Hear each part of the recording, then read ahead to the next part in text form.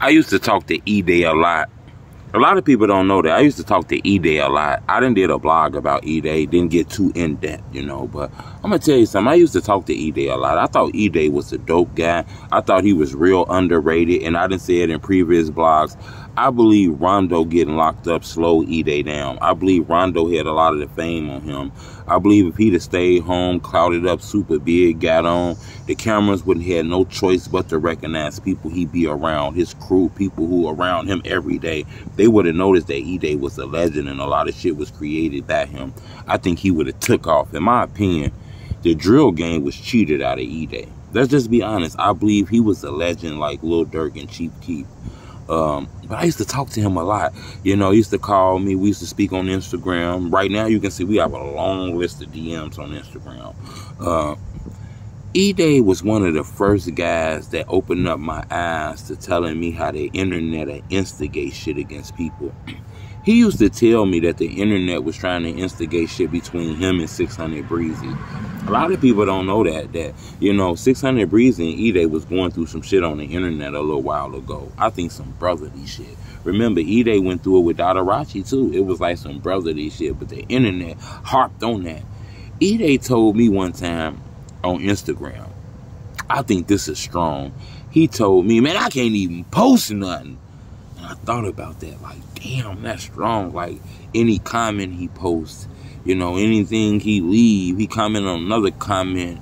The blog sites are taking it and making videos around it and shit. And I understood that. But he understood that he was a legend and people want to know about him.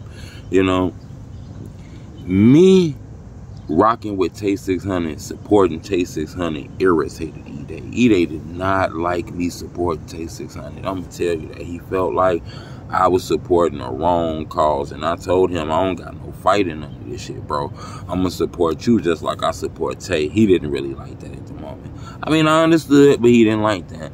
I'm going to tell you, though, with Breezy, though, he used to tell me how Breezy, his brother, he loved Breezy. Breezy not his enemy. He don't know why people making these videos, these blogs.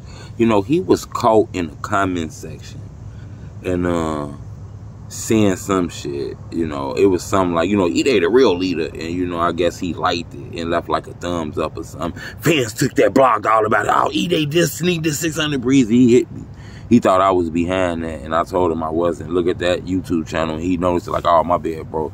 He was telling me, like, bro, that shit irked him, you know. I do think when Drake came in and fucked with Breezy, that irritated Edai. Not irritated him, not on no hating shit, but the fans was just so strong on the fact that I ain't fucking with Breezy and nobody else. And that shit kind of, you know, turned people a little bit. You gotta understand, this people's lives, this music shit real. Drake overnight started fucking with one of these guys, you know, shit was real. I believe that Drake fucking with Breezy brung a lot of jealousy. I don't know so much with Edai. I'm not saying that. That's not what I'm saying, so don't take that as what I'm saying. But what I'm saying is that brung a lot of, excuse me, a lot of just, you know, differences, you know, in my opinion. But I think Edai was a dope dude, in my opinion, you know. It's fucked up he lost his life there early in the game. But I'm going to tell you, you know, he was a cool dude. And I'm going to tell you another thing about Edai. He used to hit me and send me his music. Like I told people this story in the other blog before. He sent me message to the street before. We talked about how the video should be and all kind of shit. And when he dropped the video, things that we talked about was in the video. I said that in the previous blog. Like, Edai was a legend in this shit. He got real mad at me, man. Like, me and Edai got pissed. I'm going to tell you something. Edai told me one day, look, I'm finna tell y'all, look, Edai got mad because I was fucking with, like, Tay 600, like, posting his music, and, you know, all the fake paperwork came out, and, you know, Edai was mad at that. I told y'all, Edai sent me the fake paperwork, too.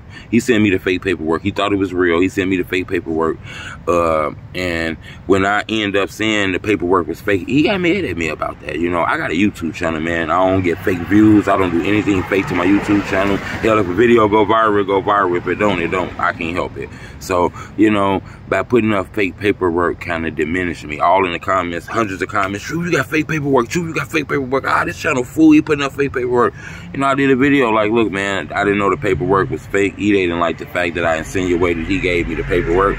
And I understand that. But at the end of the day, you know, I can't post no fake paperwork about nobody, man. I can't be putting these type of jackets on people. Shit, that's a winter jacket. I can't put a winter jacket on a motherfucker in the summertime, you know, playing around with paperwork, man. I got to make sure I'm safe myself. So, you know, that kind of irritated Edai, man. Edai hit me one time in the DM and told me, look, this real shit, I'm going to tell y'all that. He told me, man, I hate to run into you one day. That's what Edai told me. Ah, damn, shit. Ooh, shit, that's strong, Edai. Oh, shit. Ah, damn, Edai, this internet shit, bro. One thing I'm going to tell you, Edai a real ass nigga. This like some real ass shit. Edai hit me like maybe 2 months later. Like, truth, I trip with you, bro. My bad, bro. It's all love. You know what I'm saying? I understand it's all love, bro. It ain't that serious type of shit. And I thought that was real as hell. You know, and then we conversated more. He used to send me music. He sent me a Tekashi 6ix9ine disc. He made a song about Tekashi 6ix9ine. Tekashi 6ix9ine and sent it to me for me to upload to my YouTube channel. You know, after that, we did a phone interview. You know, we did more work. But I'm going to tell you, you got to understand, when I first started coming into culture, blogging was different. It wasn't like it was now. Remember, you had Rap Catch Up, College Kid, Fake Short Drive, sites like that. But those were just sites that was posting shit. Yeah, you had Zach TV, but he was an interviewer. He wasn't giving you his opinion on the culture. You had like academics, but he wasn't from Chicago.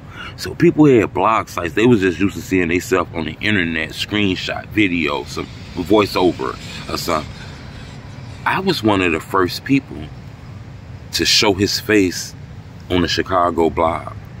You know, so I was looked at a little bit as policey when I first came out, a blogger, not a blog site.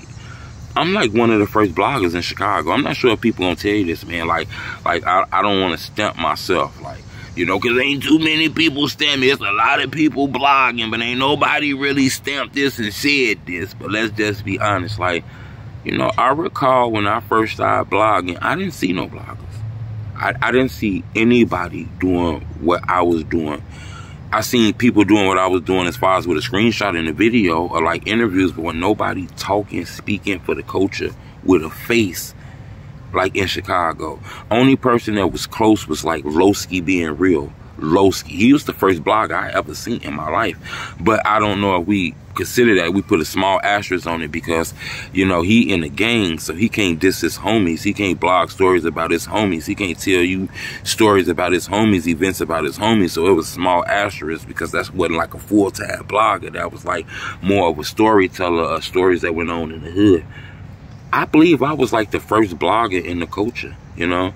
I ain't finna say I pioneered the culture, but, you know, a lot of people don't understand. I didn't see anybody doing what I was doing. I heard people because they was behind the screenshot, you know, but I didn't see any faces speaking on the culture before I started. So a lot of these guys were irritated.